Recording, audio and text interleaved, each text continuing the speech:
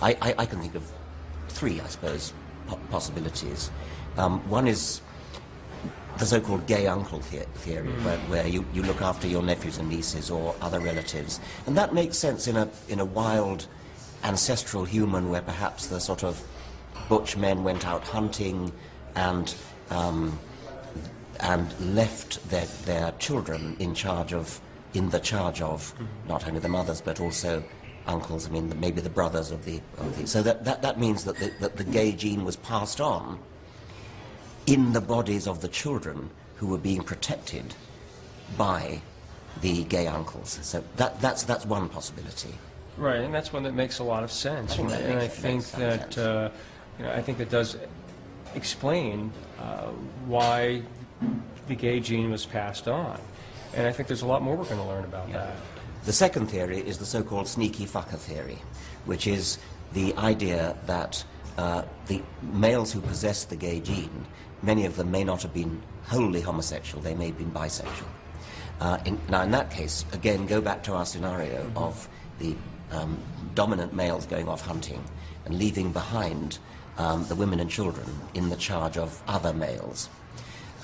And if there were other males who were known to be homosexual, then the dominant males would have trusted them not to mate with the females. I mean, we're imagining a situation in which the dominant males are very possessive about their females, perhaps harem holders.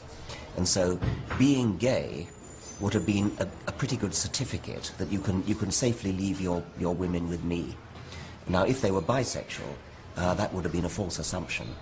And once again, we now have a way in which the gay gene could have been passed on.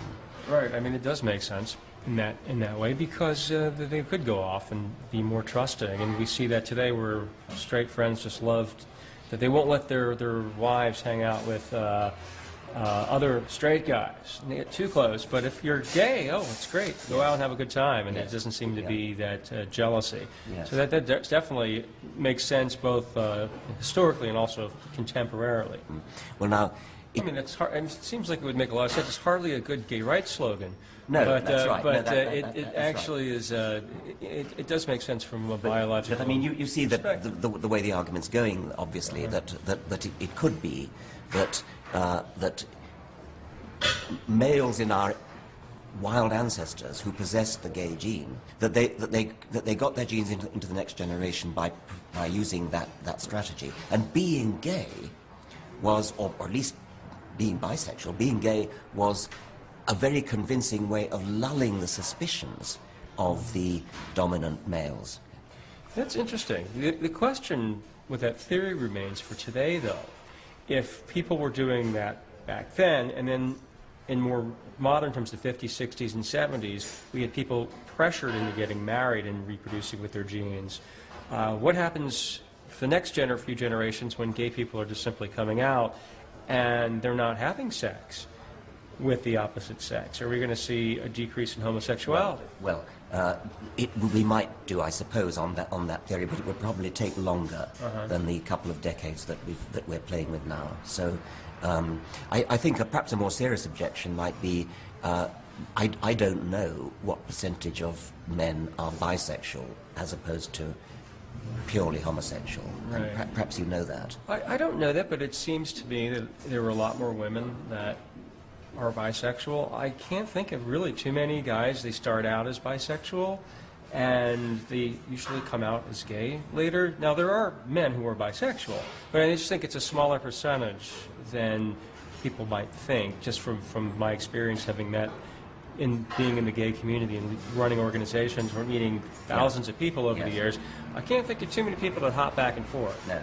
And you couldn't imagine yourself. I mean, you couldn't imagine being bisexual. Not in my wildest dreams. I couldn't imagine that. And if I would, I'd be happy. Although it would be quite distracting. But yeah, it's just something I could not imagine. Right. Okay. And the third theory that I suggest is a rather more esoteric one. Is that when we talk about a gene for something or other, a gene for anything, a gene for X, a gene for being aggressive, a gene for having blue eyes, a gene for being gay, it doesn't always have to be a gene for that thing. It's a gene for that thing under the right environmental conditions. So, for example, the gay gene that manifests itself now in an urban environment in homosexual tendencies might, in a very different environment out on the African plains, have manifested itself in another way. Genes are not that deterministic. They can show themselves in one way under one environmental circumstance, in a different way under another one. So just as an example of that, suppose that bottle feeding is the environment, this is a purely hypothetical thing, suppose bottle feeding is the environmental circumstance that means that the gay gene manifests itself in gay behavior. But if you're breastfed, and please don't imagine I think that's true, it's just an example. But if you're breastfed, it doesn't. Well, before bottles were invented, that means that the gay gene would never have manifested itself in gay behavior at all. It would have manifested itself as something quite different. I mean, maybe the ability to be good at tracking animal prey or something of that sort. Once bottle feeding came in, it changes the manifestation of the gene. So what this theory is saying is that there's really no such thing as the gay gene. There's the gay gene given that the cultural or environmental circumstances are right, and before that it wasn't a gay gene at all, so there was nothing to stop it getting passed on because it was good for something quite different in those days.